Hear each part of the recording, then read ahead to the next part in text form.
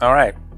So with the AVEVA Operations Control, we wanted to take a look at the user and what does it take to make that user more productive and happier in their daily life. So one of the things was giving them access to the data, and we have that with AVEVA Insight, where it gives users access to various data wherever they're at in the world. They log in with their user ID and they can access the information that makes sense to them. With things like Teamwork, it gives them access to information that they need to perform their daily tasks.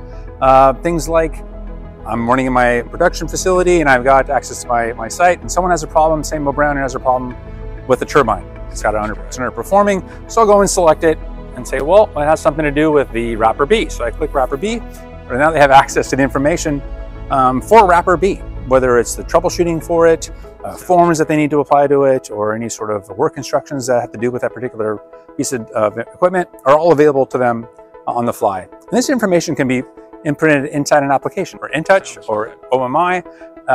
This web app or this widget can be applied to that dynamically. So you click on a particular device, this information can be presented for them.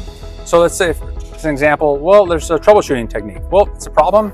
So what are the other troubleshooting capabilities of this? Well, let's say there's adjustable box tabs that are associated with it. And this is all information that can be generated by users. So users may have information, okay, I looked at this device, there was a problem, and I figured out how to fix the problem.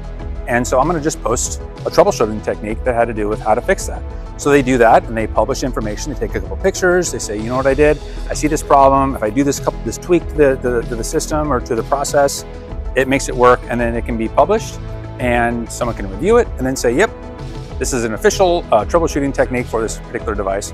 And then it can be made available to other people. And this is also that's done dynamically, like learning how to use Twitter or something like that. You don't really need to have an instruction of how to use that. It's just all intuitive. There's no training involved. It's just you make the content, you publish it, and make it available for others. So, yeah.